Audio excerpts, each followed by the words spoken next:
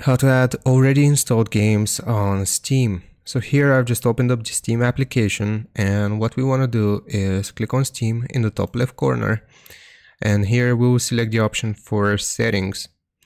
Now from the settings, what we want to do is actually go to storage here, and you will be able to see your current disk that is being used, and it detects the games automatically.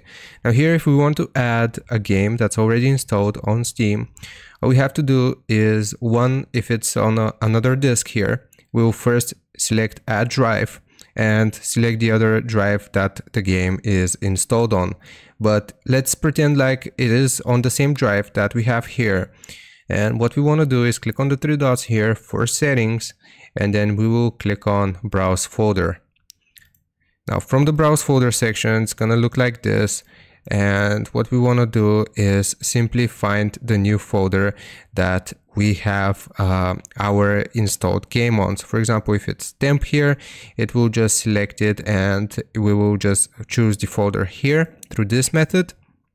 And here it will load up the games that you have installed on that specific folder.